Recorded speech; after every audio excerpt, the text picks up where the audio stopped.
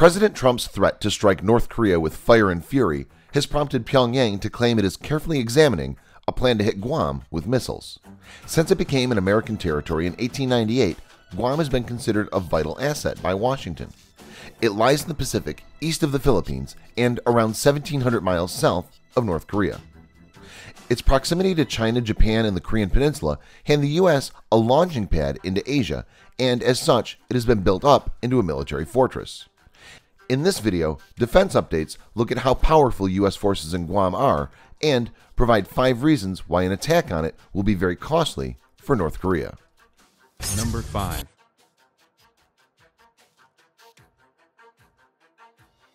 The U.S. runs a naval base and Coast Guard station in the south of the island, as well as an Air Force base in the north, which was regularly used during the Vietnam War.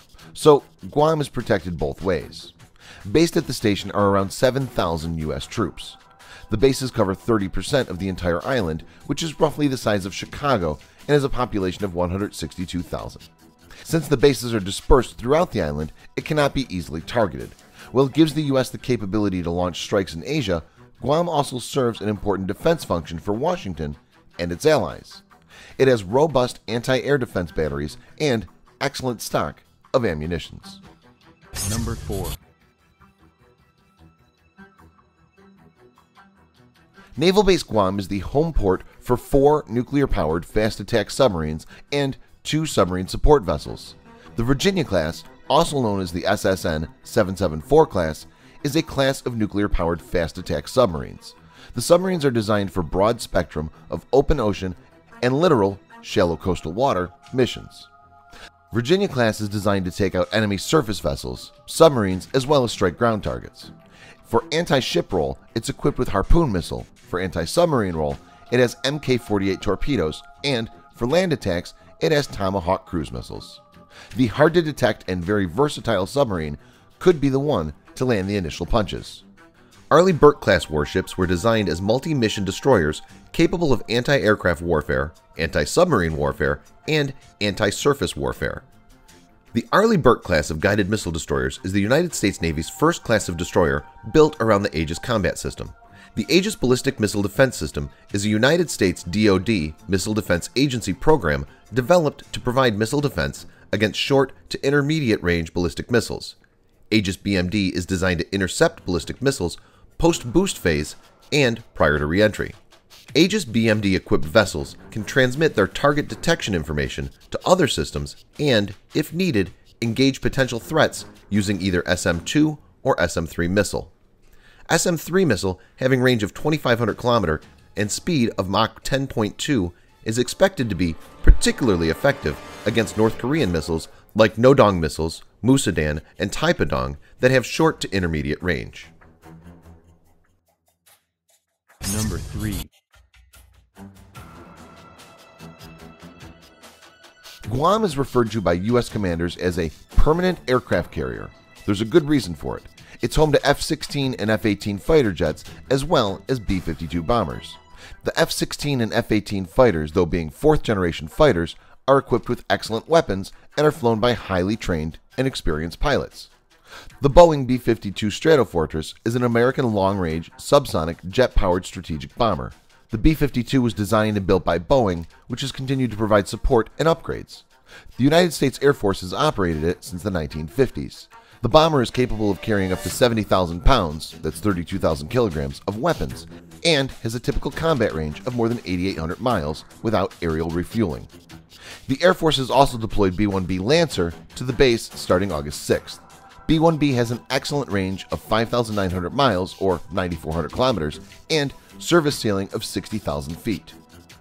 B-1B has a massive payload of 125,000 pounds, that's 56,700 kilograms, internal and external ordnance combined. The supersonic bomber is designed for deploying conventional as well as nuclear bombs. The B-52 and B-1B with F-16 or F-18 fighter escorts are capable for quick and massive damage to North Korea. Number 2.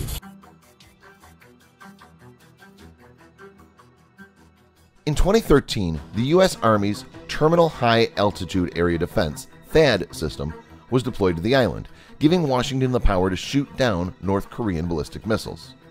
THAAD is designed to shoot down short, medium, and intermediate range ballistic missiles in their terminal phase. It uses a hit-to-kill approach, that is, the missile carries no warhead but relies on the kinetic energy of impact to destroy the incoming missile. The THAAD system is being designed, built, and integrated by Lockheed Martin Space Systems, acting as a prime contractor. A THAAD battery consists of at least 6 launcher vehicles, each equipped with 8 missiles. The THAAD radar is an X-band, active electronically scanned array radar developed and built by Raytheon. The system has an operational range of around 200 kilometers with a speed of 8.24 Mach. It's ideally suited to take out North Korean missiles. Number 1. With rhetoric getting higher and higher, it's safe to assume that the U.S. has deployed 1 or 2 Ohio-class submarines in close vicinity to Guam. The Ohio class is a class of nuclear-powered submarines that's considered to be one of the most lethal platforms in the world. The U.S. Navy has 18 Ohio-class submarines, 14 ballistic missile submarines, SSBN, and 4 that were later converted to guided missile submarines, SSGN. The 14 ballistic missile submarines of Ohio class together carry approximately 50% of the total U.S. active inventory of strategic thermonuclear warheads. The Ohio-class submarines are the largest submarines ever built for the U.S. Navy, having a displacement of 16,764 tons. Each carries 24 Trident submarine-launched ballistic missiles that have a range of 11,000 kilometers.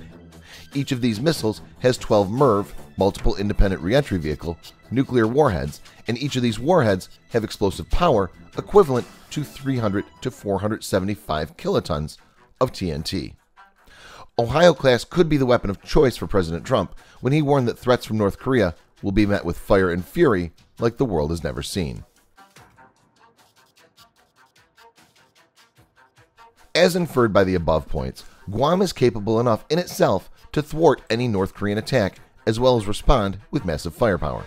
Nonetheless, it will have solid backing from U.S. forces stationed in Japan, the 7th Fleet, as well as forces deployed in South Korea. In any war, surprise is the key, and North Korea has given it away. Guam will be more ready than ever. An attack at this stage on Guam will be very costly and lead to enormous retaliation. Thanks for watching. Subscribe for more videos like this. Hit the like button if you find the video interesting, and kindly provide your feedback in the comment section. This will help us improve.